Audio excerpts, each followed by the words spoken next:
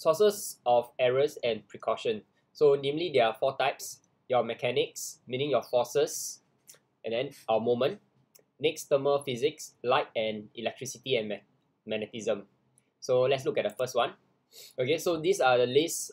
This is the list of the errors that is possible for mechanics. So for example, measuring dimension of an object. So let's say if the object that you're trying to measure is not uniform, for example, like a wire or a sphere or a rod, an iron rod. Okay, so what's the precaution? You should take multiple reading at different location and then take the average value. And then of course, you can also mention take reading vertically to prevent parallax error. Okay, but ideally you should mention the first one. Okay, try not to give the generic one unless you really can't think of a better sources of error. Next one, stopwatch. Okay, so whenever you use a stopwatch, you should have the experience. Is sometimes it's like no clear signal to start or stop the stopwatch. Okay, or human reaction time. So for this error, what can you do? Introduce a better indicator. Okay, start the stopwatch when the pendulum is at its extreme end of the swing. Okay, because when it's at the extreme end of the swing, right, the speed will be the slowest, so it's easier for you to identify. Or for human reaction time, modify the experiment so that a longer duration is recorded. For example, take the time for 20 oscillation instead of 1 oscillation. Okay, then you can take the average. Next one, oscillating object. So what if there's a wind blowing? Okay, this might be a source of error. So you can close the window and switch off the fan. I'm sure you have this experience before when you do the experiment in your school lab. Or the next one, the oscillating motion is not steady. Okay, so meaning when you release the pendulum, right, initially the swinging motion is not steady. Okay, so you should only start the stopwatch when the swinging motion is steady, or you can ensure the hole made for the pivot is small. Okay, so the needle passing through the hole, make sure it's small and not too big for the needle to pass through. Okay, if not, the swinging motion might be irregular if the hole is too big for the needle. And then of course, reduce the amplitude of oscillation. Amplitude basically means the angle where you displace the pendulum and release. Okay, do not display it by too large of an angle, then you release. Maybe about 10 degrees. Okay, should be good enough. Okay, then next one, when you try to balance object at pivot. So this one usually is for moment experiment. So what's the error? Pivot may not be placed exactly at the CG, center of gravity. So how do you ensure this error is being eliminated? Okay, so the precaution, ensure the height of both ends of the meter rule from the bench top are equal. So basically you put the pivot at the 50 cm mark. So from the 0 cm mark to the table, you can measure what's the height, and then from 100 cm mark to the table, you can measure what's the height. Try to make sure that both height are about the same. So if they are about the same, means your meter rule will be horizontal. Okay, or of course you can close the window or switch off the fan, because when the wind is blowing, it might cause your meter rule to oscillate about the pivot. Okay, so just memorize this one before you go for your exam. So because usually at the last part of the experiment, they will ask you what are the sources of error and how you do your precaution. Okay, next one, thermal physics. So once in a while you might get it, but not that often actually. But just go through a fast one. Measuring of temperature using thermometer. So sometimes when you measure thermometer reading, even for chemistry and practical, okay, the temperature reading might be fluctuating. Okay, so what are the precautions? So you have a few here. First one, take the temperature reading only after the temperature remain relatively constant. Okay, so once it's stabilized, then you take the reading. That will be the accurate reading. Okay, next one, the thermometer should not be touching the side of the container. Okay, so you don't want any heat loss to the surrounding or to the container. This one is very important.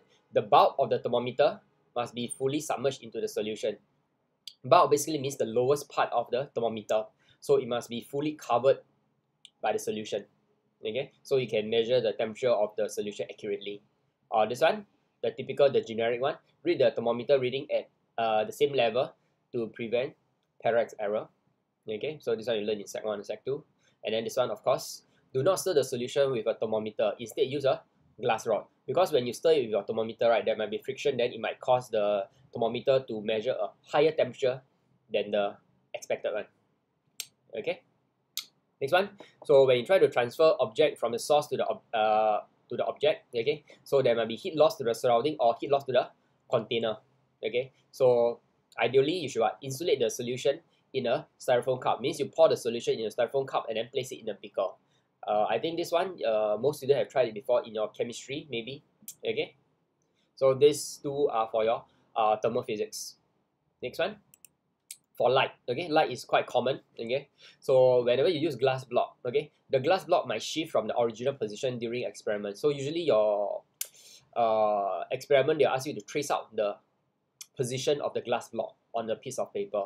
So sometimes when you do the experiment, the glass block might shift. So you can use what? Blue tack to secure the glass block onto the paper. Okay, so to prevent it from shifting. Because once you shift the glass block, it's very hard for you. Sometimes it might be a bit troublesome for you to put back into the exact location. Okay, so next one, when you use optical pins, means the pins to align them. So this one, the error. Size of the holes created by the optical pins are too large after repeated piercing through. Okay, so ideally, place the optical pin far apart from each other or try to pin it at a new location. But most important, it must still be far apart from each other. Okay, so that the accuracy will be higher. Okay, or sometimes difficult to determine the alignment of the optical pins accurately. So to do this right, you should place the optical pin far apart from each other, at least 5 cm apart. And then if you have tried this experiment before, sometimes the pin when you insert to the softboard, right, it might be a bit slanted. So ideally, if possible, you should use what? A set square to ensure the optical pins are perpendicular to the paper. Okay, so maybe initially when you pin it, it's a bit slanted. Then you try to see it from the eye level. Okay, then if you realize it's a bit slanted, the pin, so you can use a set square, place it on the softboard, and then you pull out the pin and pierce it through again. In this case, perpendicularly. Okay. Next one. So uses of mirror. So quite common also. So the mirror might shift from the original position, very similar to the glass block. So you can use blue tack to secure the mirror. And then most important is what?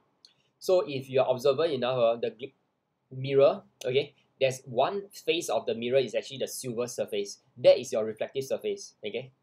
So this reflective surface should be placed on the line that is drawn to represent the reflecting surface. Okay, not the front of the mirror, but the reflective surface of the mirror should be on the line. Okay, so this one try to take note, very important, because sometimes your mirror will have some thickness. Okay, so do not align it to the front of the mirror, align it to the silver surface of the mirror on the line. Very important, this one. Okay, and then of course, once in a while you might use converging lens. Okay, so you put it on your lens holder. So difficult to determine the sharpness of the image accurately. So usually for this type of experiment, you need to shift your lens backward and forward until you see a sharp image on your screen. So to solve this issue, right, you can dim the surrounding brightness. Okay, so usually you switch off the light in the laboratory. Okay, or difficult to determine the distance from the center of the lens to the screen accurately. Okay, so you try to measure the image distance. So try to fix the lens upright in the lens holder using plasticine, because sometimes the lens holder, right, might be too big for the lens, so the lens might be a bit slanting or like facing downwards. Okay, so you should always make sure your lens is upright, so you can use plasticine to secure it. Okay, make sure it's vertically upright, and then also try to align the object at the same level as the center of the lens. Okay, sometimes the object that gives out light might be a bit higher than the lens. Okay, then you won't get the image on the screen. So try to lower your object until it's the same level as the center of the lens. Okay, everything must be aligned. Okay, the object to the center of the lens. Then you will see a clearer image. Okay, so it's easier for you to measure. Okay, so this is for light. Last one, electricity and magnetism. So one of the easiest one for electricity and magnetism circuit. Okay, so electricity, right? So the connection between electrical components and wires are loose. Okay, sometimes if you didn't connect properly, the connection might be a bit loose, or sometimes the battery use is not ideal and has some internal resistance. Okay, usually is ignore, but in practical, sometimes the resistance of the battery might have a significant impact on the reading itself. Okay, so make sure you tighten all electrical connection before you even start taking your first reading. Okay, so make sure the connection is all tight from like the wire to the resistor, or from the wire to your voltmeter or ammeter, or even to the battery. Make sure it's really there's a physical metal to metal connection. Okay, not just loosely connected. Then next one, when you use resistant wire, so this one you all should be very familiar with it. Okay, so you have some experience with this. So the jockey, okay, some student will press the jockey press too hard onto the resistant wire. Okay, so you should try to apply equal pressure when using the jockey on the resistant wire. You do not want to deform the cross-sectional area of the resistant wire, because what you learn in theory, if the cross-sectional area is changed, the resistance of the wire will be affected. So remember the formula, R equals to rho L over A. Okay, so your area will affect the resistance of the wire. Okay, next is on the resistant wire. Next basically means like there's a small bends or small bumps, means the resistant wire is not parallel on the meter rule. Okay, so or sometimes the cross-sectional area of the resistant wire is not uniform. So if that's the case, right, you should try to ask the lab technician to replace your wire, or if there's needs, right, you try to press it or straighten the resistant wire before the start of the experiment.